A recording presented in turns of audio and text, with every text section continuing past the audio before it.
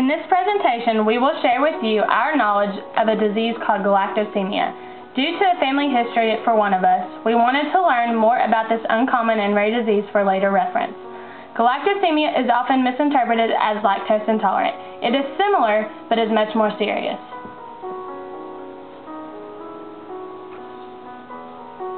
Galactosemia is seen in about 1 of every 60,000 births worldwide.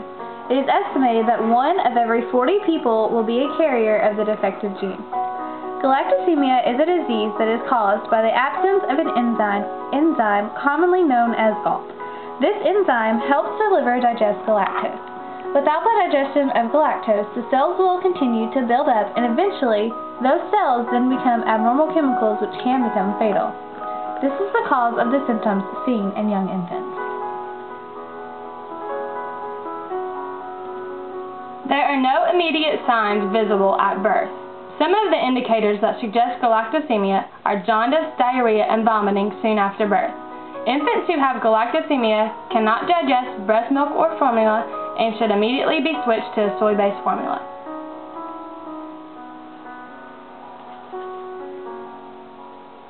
Galactosemia is most commonly diagnosed through a newborn screening test given to all newborn infants. However, if a state does not complete a newborn screening test, other tests such as prenatal exams and a urine test of the newborn may be used.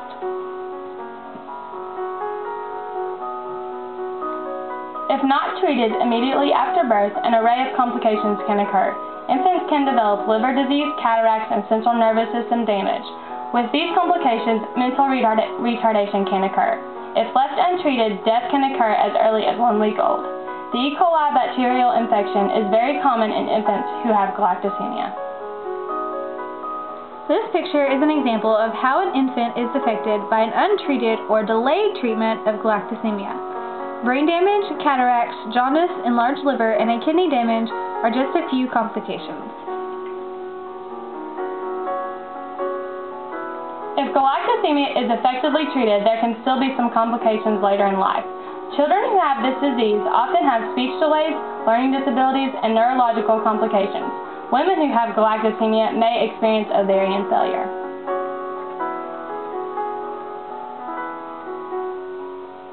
Galactose is treated by the removal of lactose and galactose in everyday diets. There is not a drug or chemical that can be used to substitute for the missing GALT enzyme. For diagnosed infants, a soy-based formula is the only type of milk suitable for using. A few examples of foods that cannot be digested are butter, milk, buttermilk, cream, milk chocolate, cheese, dried cheese, whey, yogurt, organ meats, dry milk protein, margarine, soy sauce, and sour cream. Daniel is a young man that was diagnosed with galactosemia at birth. Daniel was born 9 weeks premature by emergency C-section, weighing only 3 pounds 4 ounces. He could not breathe on his own for the first 18 hours of his life. His first newborn screening test did not show he was positive for galactosemia because of a blood transfusion he received at birth. They started to feed him breast milk, and after 2 days, his weight slipped to just 2 pounds 15 ounces due to vomiting and diarrhea.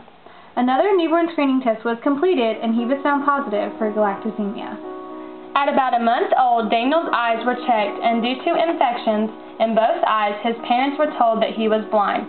Thankfully, after 4 months, his vision slowly began to reappear. Through his early years, Daniel went to physical therapy and didn't walk until he was 14 months old.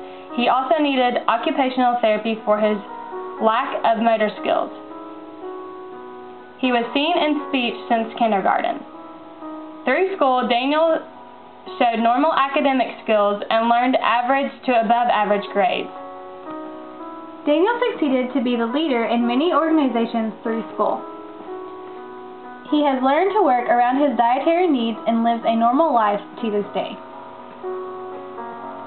Galactosemia is an uncommon disease that few know much about. With our help, we hope that you have learned more about this rare disease.